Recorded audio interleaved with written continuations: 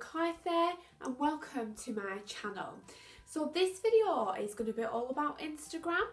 I grew my following in about 9 months to over 20,000, which is where I sit now. And I did that by using these best practices that I'm going to show and share with you through this video. So I hope you watch to the end and I hope you find it useful. I'm going to do future videos on my best tips and tricks for the app itself, so don't forget to subscribe down below if you want to see those future videos too. So my first tip is don't do it just for the followers. If your heart is in it just for the followers, then it's gonna come across like that on your account. You want it to be upbeat. You want to do it because you want to do it, if you know what I mean, because it's gonna take a little while to build your channel and to get those followers. And if you're just doing it for the followers, that's gonna come across. You really want to be, your heart really needs to be in it, because you know it doesn't happen overnight. So do it because you love it. Don't do it because please of the followers. Don't let the number of followers on your Instagram account dictate how you feel about yourself as a person. Please try not to compare yourself to me or other people who've got hundreds of thousands of followers, because it takes time to build, and you know what, it's not the most important thing in the world either. My second tip is to use quality images. If you want to attract followers to your account, you need something that's going to attract them. So the images that you put out need to be what you're happy with, what would attract you to follow other people's accounts. So think about that, what the type of images of the accounts that you like to follow, and recreate them yourself in high quality. So if you love to take or love to follow people who've got amazing sunset pictures, then why not take your own if that's something that you're really interested in. Just pick high quality images that people are going to want to click follow to see more. My third tip is to be social on Instagram. The more you double tap, the more double taps will come back to you.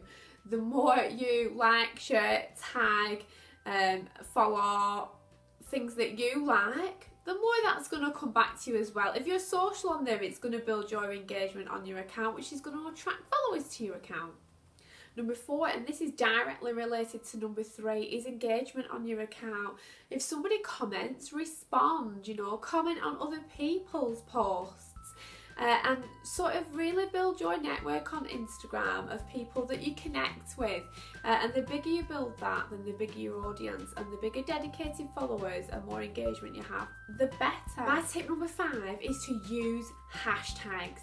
So Instagram allows you up to 30 per post. They can be put either in the comments or in your description. It doesn't really matter. It's personal preference.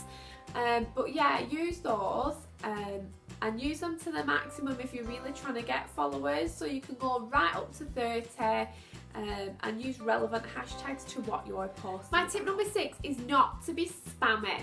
So you don't want to be going on people's accounts saying follow for follow, like for like, inboxing people, begging them to follow you. It is probably the quickest way to get blocked or marked to spam on Instagram, which is not what you want for your account when you're attracting followers.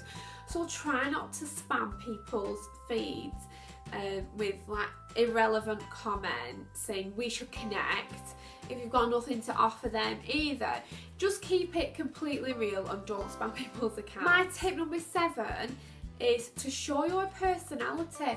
So if you love the beach, make your account around that, show that in your account. If you love fashion and fashion blogging, then put that into your account. If you love makeup, make your account, you know, like make people understand that you love makeup throughout your account.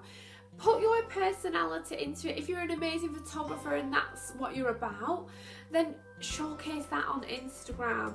It'll become your niche, and if you like it and you're interested in your own feed, other people will like it and be interested. My tip number 8 is don't follow to unfollow people.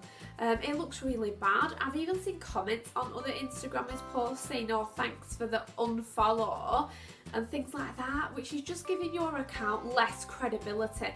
If you're gonna follow somebody, let it be you're following them because you like what they're about on their feed. So my tip number 9 is to be consistent.